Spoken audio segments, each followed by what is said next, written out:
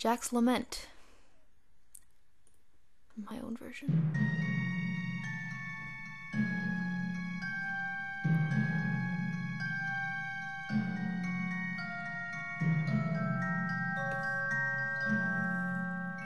There are few who deny what I do. I am the best, for my talents are renowned far and wide.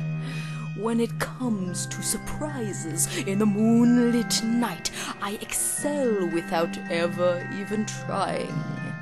With the slightest little effort of my ghost-like charms, I have seen grown men give out a shriek. With the wave of my hand in a well-placed moan, I have swept the very bravest off their feet.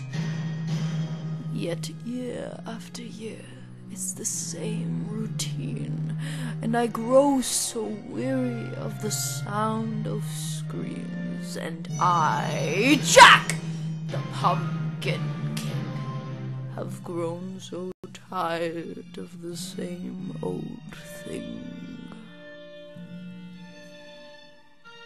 Oh, somewhere deep inside of these bones, an emptiness began to grow. There's something out there far from my home, a longing that I've never known. I'm a master of fright and a demon of light, and I'll scare you right out of your pants. To a guy in Kentucky, I'm Mr. Unlucky, and I'm known throughout England and France.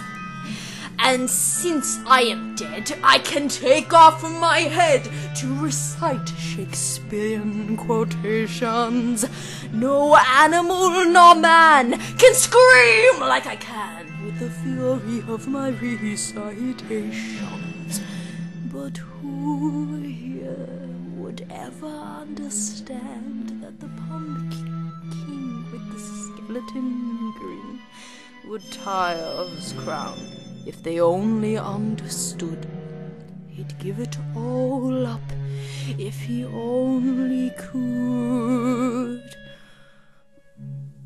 Oh, there's an empty place in my bones that calls out for something unknown.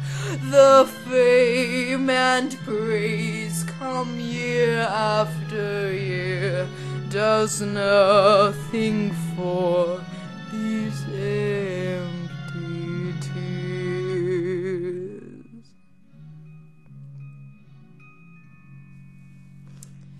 Yeah, that's a thing. Thanks for watching. Bye.